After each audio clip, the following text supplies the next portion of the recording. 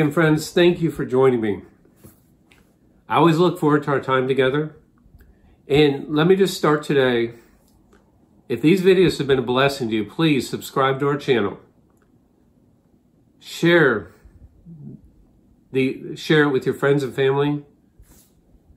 Like the videos, and then ring the bell. Click on the bell so that you'll be notified every time we release a new video.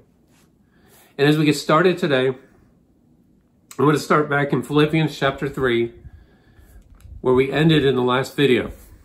Now, one thing we saw, we went to Matthew chapter 4, we saw Jesus, his response to Satan in his temptation is that man shall live by every word that proceeds from the mouth of God. In Romans chapter 10 and verse 17, Paul tells us that faith comes by hearing, and hearing by the word of God. If you read the whole chapter, he talks about how should they hear except for someone be sent, and how should they preach it without the word. The message of salvation, the message that we preach, the message by which we live is the word of God. One danger we get into in talking about faith is a lot of times people replace the word with checklists.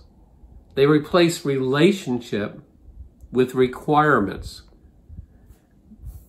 The Old Testament law was given to show us the fact that we were unable to achieve salvation. We were unable to achieve any type of relationship with God in our own effort and our own work.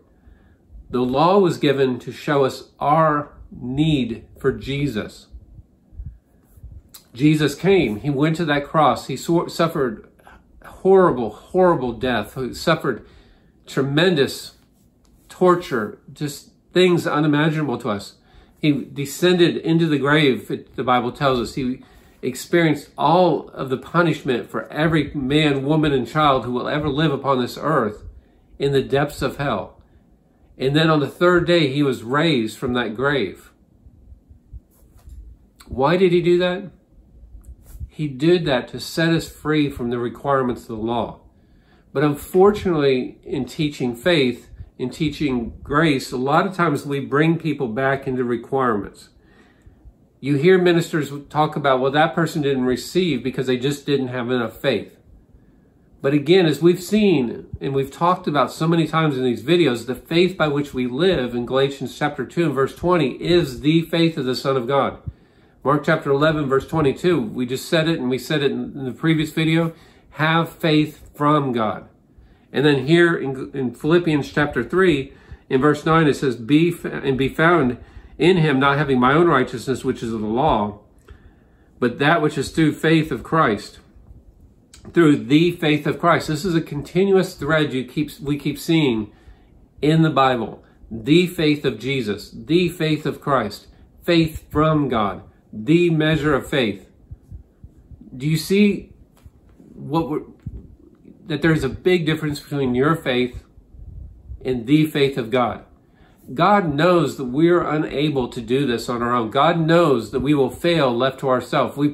Mankind proved that during the 2,000 years that they lived under the law, after the law was given through Moses to the Israelite people. They continuously failed in their efforts to serve God because we are unable to do anything without a Redeemer. And Jesus is that Redeemer. He came to set us free. Now, does this mean that once we receive Jesus, we can live any way we want?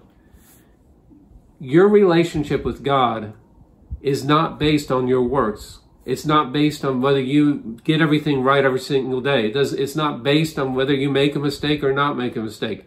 You are not going to change God's viewpoint of you. In John chapter 3 and verse 16, it says, God so loved the world that he gave his only begotten Son.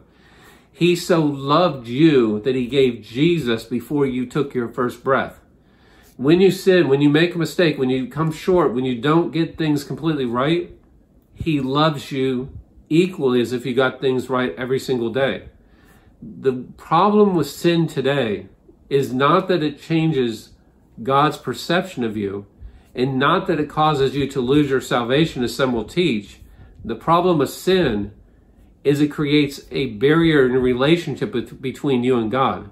Not that God is putting up that barrier, but within your own soul, it causes you to pull back. Because as it says in Romans chapter 8 and verse 1, there is no condemnation in Christ Jesus. But if you are living with an awareness of your failures, if you're living in an awareness of your shortcomings, you are going to condemn yourself. And in that condemnation, you're going to create a barricade that is going to hinder you from being able to look to God. The Holy Spirit will still be with you. Jesus said that in John chapter 16, that he would be with you forever. The Holy Spirit's not going anywhere. But your ability to perceive his presence will be hindered. The other problem with sin for the New Testament believer is it opens a door for Satan to work in your life. But again, it does not change God's perception of you, because his perception of you and your relationship with him is based on your position in Christ Jesus. In Ephesians chapter 1, we see that we were placed into Jesus and sealed with the Holy Spirit. I said in previous videos that it's almost like a hamster running in a little, you see those hamsters with those clear balls where they run around on the floor running in that ball that contains them. It's kind of like that picture. We're running around on this earth in that ball of Jesus sealed with the Holy Spirit. Our spirit is identical to Jesus, 1 John 4:17. But our soul and our body must be dealt with. Romans chapter 12 and verse 1 says, I present my body a living sacrifice. Romans chapter 12 verse 2 says, I do not allow myself to be conformed to this world, but instead I transform myself by the renewing of my mind. How do we renew our mind? We renew our mind with the Word of God, which goes back to Matthew chapter 4 and Jesus' statement to the devil, man lives by every word that proceeds out of the mouth of God. We find those words in written scripture. But when you look at the written Bible, you find 66 books in the Bible. You hear people talk about it being the Word of God. I like to say, because it helps me, this is a perfect representation of the Word of God, but it does not become the Word of God until it gets into your spirit and becomes revelation knowledge. And so what Paul was telling us in Philippians chapter 3 and verse 8, yea, doubtless I count all things but loss for the excellency of the knowledge of Christ Jesus my Lord. I said in the previous video that there is no room for self in serving God. Self cannot live in the presence of God. And therefore, as long as you are clinging to your achievements, as long as you are clinging to your abilities, as long as you are clinging to your training, your education, you will be hindered by a self-made barrier between you and God. God didn't put that barrier there. You're not having trouble hearing his voice. You're not having trouble following the Holy Spirit because God put up a barrier. It's there because you have allowed self in your life, and self cannot stand in the presence of God. And that is why, if you want to deal with your self nature, you spend time fellowshipping with the Holy Spirit. 2 Corinthians chapter 13 and verse 14 says, the grace of our Lord Jesus Christ, the love of God, and the fellowship of the Holy Spirit be with you all. As we spend time fellowshipping with the Holy Spirit, meditating in the Word of God, we will find our focus becoming less about self and more about him. Because self cannot stand in the presence of God. Self's place of death is in the presence. And the more time we spend in the presence, the more we will experience the death of our self-nature. People struggle in this area because they try to do things from works to put to death their flesh. We choose to put on the new man by choosing to meditate in the Word. We choose to put on the new man, as Paul told us in Ephesians chapter 4. We choose to put on the new man by opening Scripture, by listening to the messages the Holy Spirit leads us to, by meditating upon the Word day and night, by spending time in fellowship with the Holy Spirit. As we do that, we will find those habits that were clinging to us falling off. We will find those decisions, the wrong decisions, being made less and less time. But as long as you're clinging to yourself nature, your abilities, your achievements, so on and so forth, you will have a self-made barrier between you and God. God is not the one who hardens the heart in our relationship with him.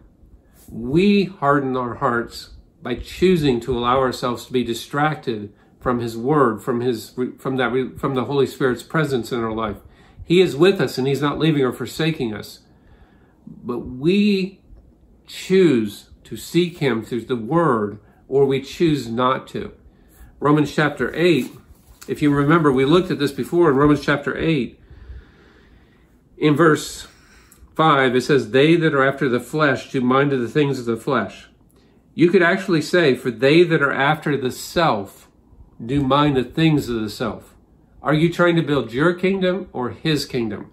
If you're going to walk in the faith of the Son of God at the highest levels, if you're going to develop and see the power of God flowing through your life, as we all should be desiring to see, then you are going to have to mind the things of the Spirit. And that's why I said, but they that are after the Spirit, the things of the Spirit.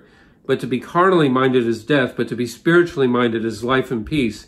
Because the carnal mind is enmity against God, for it is not subject to the law of God, neither can be. So that they that are in the flesh cannot please God.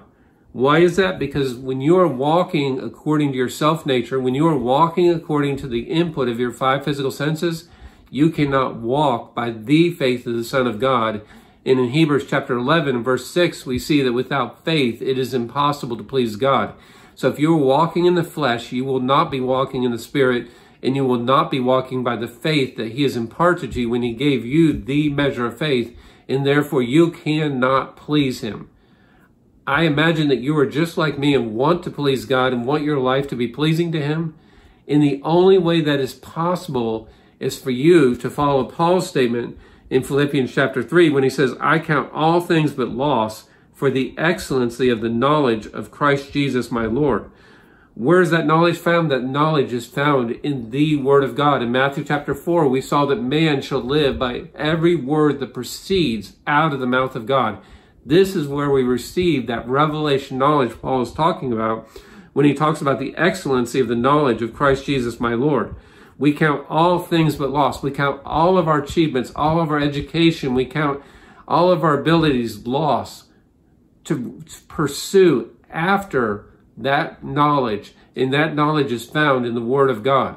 That knowledge is found in the revelation imparted by the Spirit of God as we fellowship with him around the Word of God.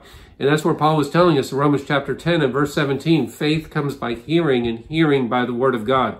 If you are going to walk at the highest levels of faith, as all of us desire to, then you're going to have to do and follow the example of Paul. I count all things but loss for the excellency of the knowledge, for the excellency of the revelation, for the excellency of the spiritual wisdom and revelation knowledge. I count all things but loss to walk in the mind of Christ, which has already been imparted in my spirit. And he says, for whom I've suffered the loss of all things and do count them but dung, that I may win Christ. And I think that's very interesting, because if we go back to Galatians chapter 1 again, you see Paul talking here in verse 13. He says, for you have heard of my conversation in times past in the Jews' religion, how that beyond measure I persecuted the church of God and wasted it, and profited in the Jews' religion above many my equals in my own nation, being more exceedingly zealous of the traditions of my father. So he profited in the Jews' religion above many of his equals. He excelled, in other words. He was a Pharisee of the Pharisees, he tells us in other places. But all of his accomplishments, all of his achievements, the ability for people to look at him and see the one who had risen to the highest levels in their religion, all the accolades that came with that, all the recognition, the ability to sit at the head table, the ability to be recognized at synagogue when he walked in the door. He counted all of that loss. He counted that, it actually says he counted it all dung in comparison to the revelation knowledge received in times of fellowship with the Holy Spirit through the Word of God.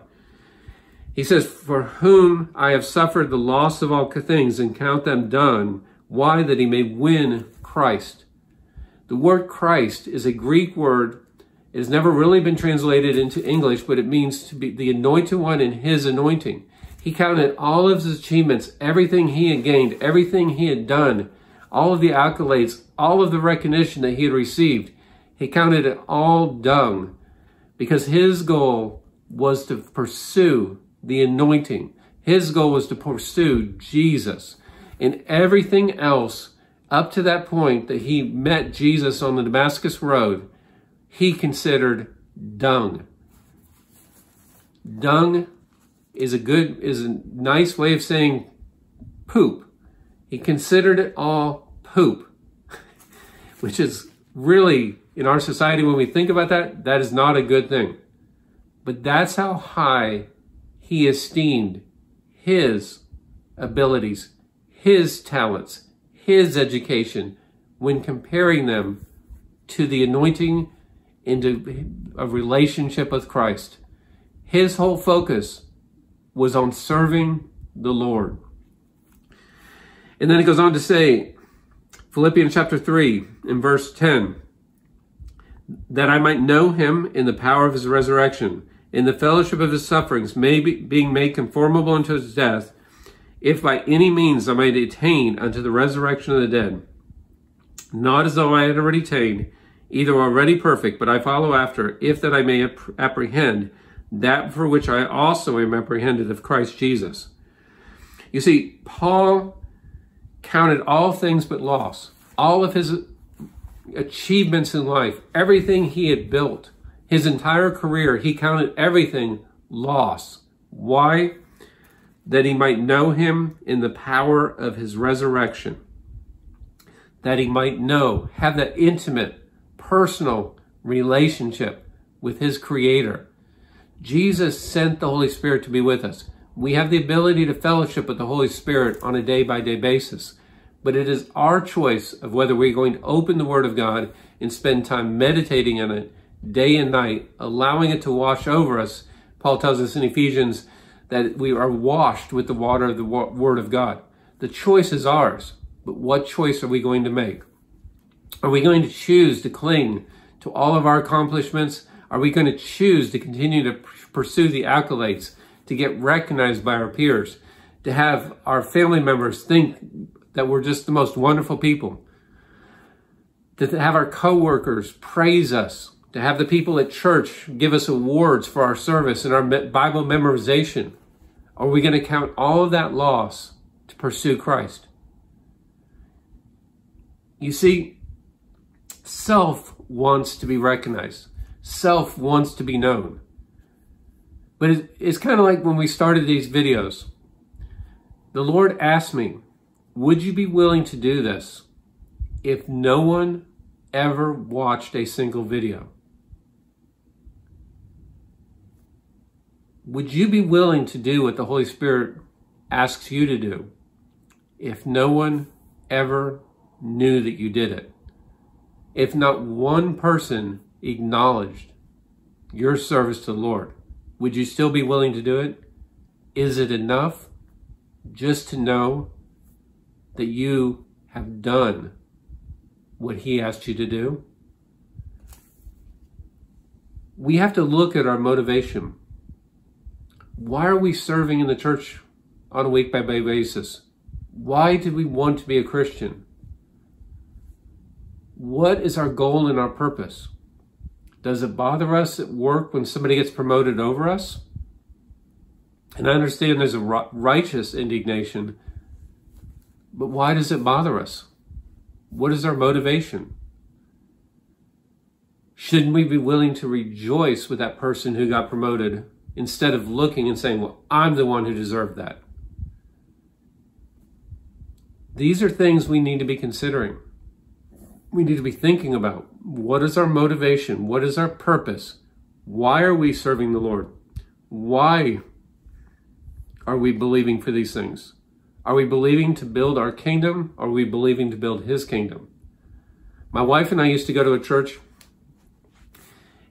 and we've received excellent teaching, But there's one thing that you heard a lot. I would hear a staff member say, you know, you don't want to miss because somebody might want to pay off your house. Somebody might want to pay off your car. Somebody might want to bless you with a new car. And really, you've got to start looking at the motivation. Why are we attending church? Are we there to serve God, or are we there to get our bills paid? Are we there to serve God, or are we there to get a new car? What is our purpose? What is our motivation? Because self has no place in the presence of God. Self has no place. And as long as your motives are focused on self, what I can get, you know, bigger house, a better car, as long as your motivations are focused around self, they will not be focused on the service of the King. I count all things but loss. I count all things but dung. Can you say that with Paul? What is our motivation? What is our reasoning? We've been looking at the process of faith. We've been talking about faith. But why do we want to walk in higher levels of faith? Is it so we can get bigger houses, bigger cars, live at a better standard? Or is it because we want to serve Jesus and we want to have his power flow through us? If you want to walk in the highest levels of his power, then you will have to be able to honestly say with Paul, I count all things as dung in comparison to Christ. Our time is up today. I thank you for joining me. Father, I thank you for each one that has joined me today. Holy Spirit, just search our hearts. Reveal to us, open the eyes of our understanding, our motives, our hidden reasons. Help us to put flesh to death. Help us to follow the instructions of Paul in Romans chapter 12 and verse 1, where he says, I present my body. I present my selfish desires, a living sacrifice. And help us to pursue the excellency of knowledge by opening the eyes of understanding, giving us the spirit of wisdom and revelation, the knowledge of him, that we may know and see and experience the highest levels of everything that you've called and planned for us. In Jesus' name, amen.